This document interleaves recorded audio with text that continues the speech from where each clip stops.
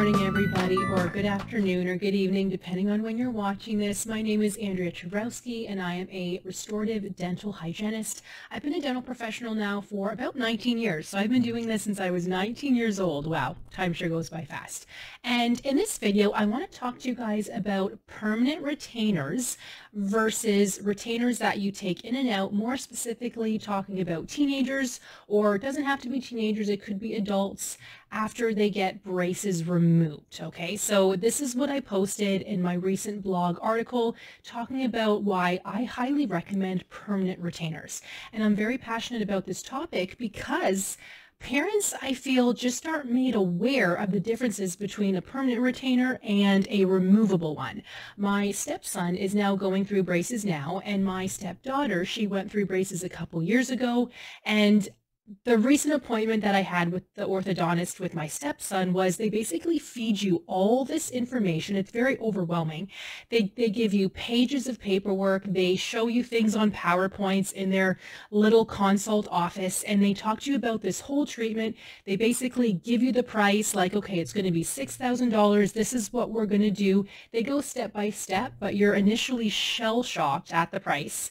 They're going through everything. And keep in mind, you guys, I'm a dental professional. So everything they were saying made sense to me. I can't even imagine what it's like for parents who aren't dental professionals. They're shell-shocked with the price, and then you have to make a decision such as, do you want your child to have the removable retainer or the permanent one?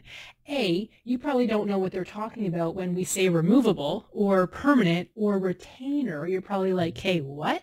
And then you're thinking, I don't know. I'm not the dentist. I'm not the dental assistant. What do you recommend? So let me give you all of the facts, all of the bases of what you need to know to make that decision. And then I'm going to explain why I wanted my stepson to get the permanent retainer. My stepdaughter had the removable one, and as any teenager, you guys, they might be all gung-ho and say they're going to do whatever they can, but with the removable retainer, basically what I mentioned in the blog article is retainers are held in place after braces so the teeth don't shift. The teeth will move back after the braces are removed because they're still getting used to being in their new position. The purpose of braces in the first place, right, was to put the teeth in a perfect position, if you will, the most ideal position for straight teeth because their teeth weren't straight before. So 2 years or 3 years of braces slowly moves the teeth where they need to go.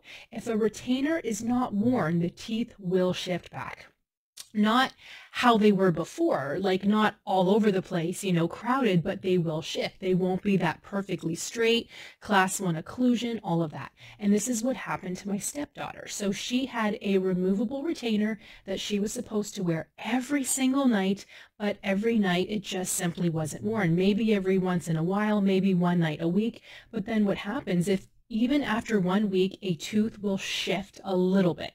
It could turn around a bit, it could shift this way, it could shift that way, but one tooth at least will shift, and then another tooth will shift. The bone hasn't been taught yet to keep those teeth in the same position. It takes time, which is why a retainer must be worn. And once the teeth shift, they don't just shift back. Even if they say, uh-oh, my teeth are shifting. Okay, mom and dad, you're telling me to wear the retainer. I'm going to now. Guess what? It's not going to fit. So they're going to try to put the retainer in either the top or bottom or both, depending on what your orthodontist has for you. And it won't fit in because the retainer was made for those perfectly straight teeth, right? So you need to get a new retainer made for the teeth that have shifted and then hope they're going to shift back eventually a little bit. But it's not just one retainer that has to be remade. It's going to be several to move those shifted teeth back into position. I could go on about this forever, but that's not what this video is about. It's about permanent and removable retainer. So you see what a mess that is? A removable retainer is fine if your teenager wears it every single night for the rest of their life. It's true. I'm sorry. That's the reality of the situation. If they go camping and they don't have it for 3 days because they forgot it at home, guess what? Their teeth are going to shift, and they will not just shift back. There's a series of new retainers that will have to be made, or braces need to be put on again. And I don't know any teenager who would be okay with getting braces again, let alone the parents who are paying the bill for braces again. So a permanent retainer, my stepson will be going with a permanent retainer because what it is, and I have pictures in my blog article too, so have a look at that. I will leave the link for you guys down below. A permanent retainer is permanently cemented in on the inside of the bottom teeth and the inside of the top teeth. And what that does is it keeps those teeth in position. It's not the entire inside, the front and back teeth. It's not the entire inside because it's those front teeth that you're concerned with shifting the most. Those are the teeth that tend to shift quite quickly. But if there's a permanent retainer placed, cemented on the inside of those teeth, the teeth will not shift. You might be wondering, oh, that's not going to look very good. It's kind of like a piece of metal inside the mouth. You can't see it. Can you see the inside of my teeth?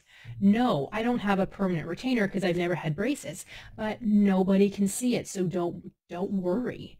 They will feel the difference with their tongue, but guess what? Everybody gets used to it, and it's permanent, so you don't have to worry about taking it in and out. You don't have to worry about anything. It just stays there and those teeth will not move.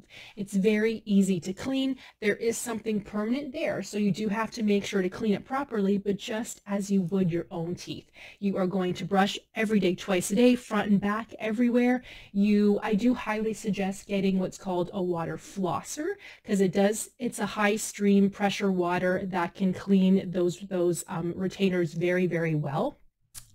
Using a string floss there is hard to do because there's now a retainer there, so you can't quite go in between the teeth because there's a retainer in the way. But a water flosser is amazing, much easier to use than floss anyway. So this is why I recommend a permanent retainer. It doesn't cost any more in most cases. I mean, you're spending $6,000 probably anyway, and your teenager and you don't have to worry about the teeth shifting. So that $6,000 or however much you're spending won't be wasted because the teeth will not shift. There's a permanent retainer there. Your teenager or adult doesn't have to worry about it. They don't have to worry about taking things in and out. They don't have to worry about losing their retainer, forgetting it while camping. It's permanent, so it stays there. It's there, it's done. Nobody has to worry about it again. So that's the pro. There are literally no cons. If I had to say something, it might be a little bit harder to clean. Like you do have to be diligent about it anyway, but you're going to be brushing and everything anyway. So you're not being any more diligent. You just have to keep it clean. I'm a dental hygienist, so when I see clients with the permanent retainer top and bottom, I do have to spend a little bit more time cleaning it for them because it's easy for me to see. It's a bit harder for you guys to see because it's inside the mouth. You have to angle your toothbrush a certain way. But isn't that better than getting a removable retainer, having to clean your removable retainer, having to remember to keep it in the mouth, wear it every single night? It's not the most attractive thing if you care about that and somebody else is sleeping beside you. You don't have to worry about forgetting it.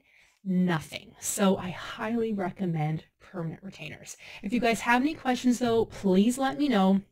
Like I said, I have seen my fair share of them. Patients are fine with them. I'm a dental hygienist. I see patients all the time with permanent retainers. What I end up hearing about are those people that have the removable ones and them saying, I didn't know a permanent retainer was an option. Parents say to me, I didn't know a permanent retainer was an option. I was never asked about it. Or they had said, which one do you prefer, a permanent one or a removable one? I didn't know which one to say. Obviously, removable sounds better because it's not permanent, and I don't know. I just didn't know any better. So with this video, my hope is you guys know what's happening. You can make an educated decision on your teeth or your teenager's teeth. And if you have any questions, let me know. As I said before, my stepson will be getting the permanent one. He's starting his braces actually in about 2 weeks. So I did have a say on that. So people often ask me, what would you do if it was your own child? Well, that's what I would do. I would get a permanent retainer, 110%. So comment below, you guys, if any questions. Thank you for watching, and I'll see you guys in the next one.